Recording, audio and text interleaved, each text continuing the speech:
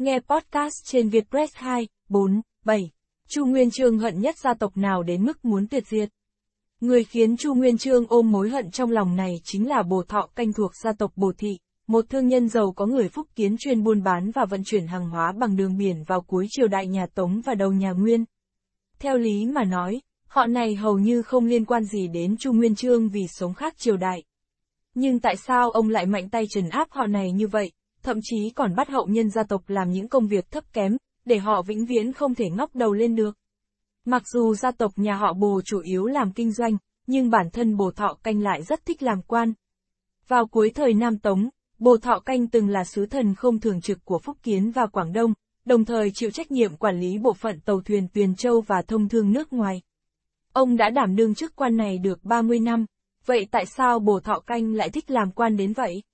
Trên thực tế, Bồ Thọ Canh hăng hái làm quan không có nghĩa là muốn ích nước lợi dân, mà là muốn tư lợi, lợi dụng quyền thế để kiếm tiền cho bản thân.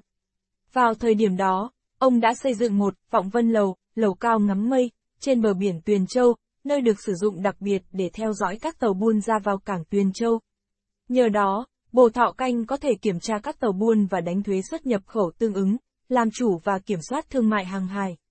Có những quyền hạn này, Bồ Thọ Canh có thể khuếch trương sản nghiệp gia tộc và phục vụ cho lợi ích kinh doanh của mình.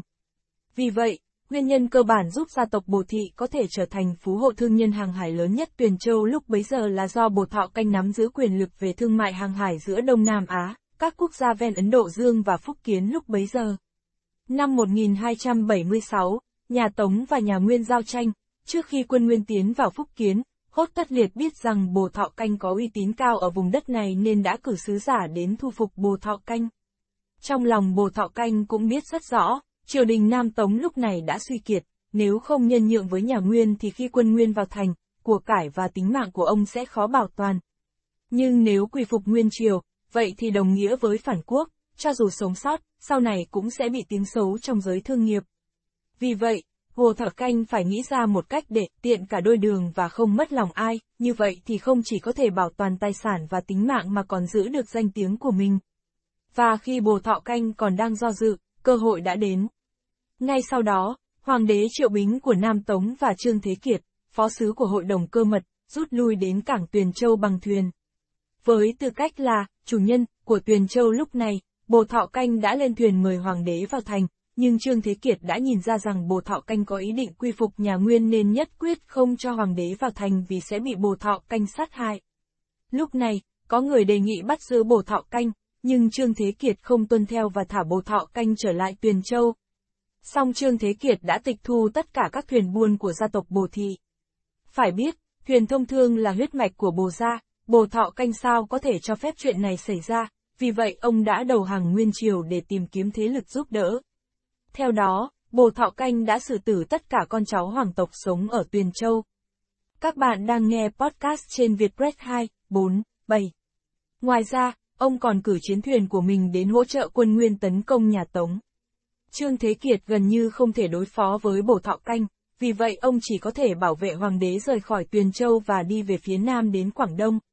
Sau khi Bồ Thọ Canh đầu hàng Nguyên, để bảo vệ lợi ích và danh tiếng của gia tộc, ông đã đăng một thông báo ở Tuyền Châu, nói rằng ông đầu hàng Nguyên để bảo vệ tính mạng và tài sản của người dân Tuyền Châu.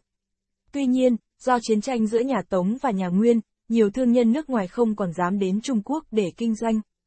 Vào đầu thời nhà Nguyên, thương mại hàng hải đã từng bước sa sút. Ngay sau đó, những người cai trị nhà Nguyên cũng tích cực thực hiện các thay đổi để nối lại thương mại hàng hải càng sớm càng tốt.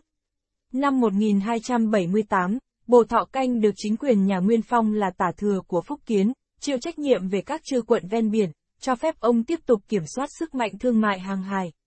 Ngay sau đó, công việc kinh doanh hàng hải của gia đình Bồ phát đạt trở lại. Sau khi nhà Minh được thành lập, Chu Nguyên Chương vô cùng phẫn nộ trước hành vi phản bội cầu vinh, giúp đỡ ngoại bang tiêu diệt Hán tộc của Bồ Thọ Canh.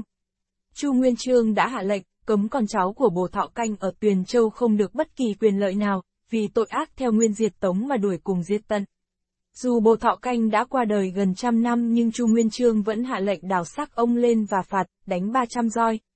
Họ Bồ từ đó bị xếp vào hạng thấp kém, nghiêm cấm việc người họ Bồ đi học làm quan, làm nô lệ muôn đời, nữ giới nếu không muốn làm nô bộc thì chỉ có thể làm trong kỹ viện, suốt đời mang tiếng xấu.